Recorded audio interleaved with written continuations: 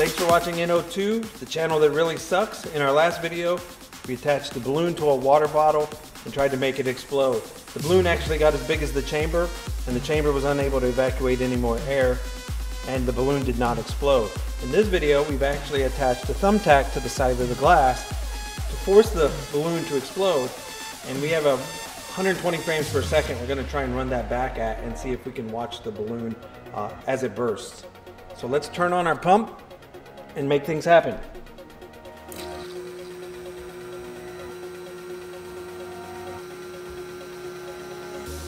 As we explained in our last video, the bottle is attached to the top of the chamber near our valves because the balloon actually gets as big as the chamber and will actually block the valve from removing any more air, and we don't want that to occur.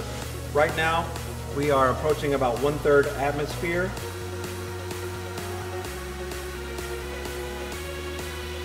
Down to 1/4 atmosphere. We're getting pretty close to the thumbtack. Now we're really close to the thumbtack at about 15% atmosphere. Oh, it's right there. And there it is.